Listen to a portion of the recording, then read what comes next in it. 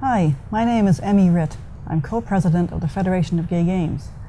Today we're here in London at the Pride House 2012 celebrating LGBT sport. And we wanted to say hello to all of you and to tell you that it gets better. I know. I've had some tough times growing up and I've seen family members who have had even tougher times. I know what it's like to lose a loved one. So my mission is to ask you to think about it seriously, and I have a surprise for you at the end of this little talk. I mentioned the Federation of Gay Games. This is an organization that puts on a sports event once every 4 years. You too can participate. The Gay Games is for everybody, young or old, gay or straight, sportsman, sportswoman, athlete, artist, musician.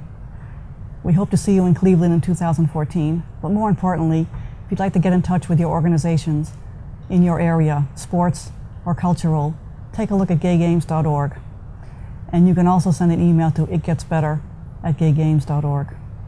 The surprise we have for you is some of us are based in Paris, and we live not far from the Eiffel Tower.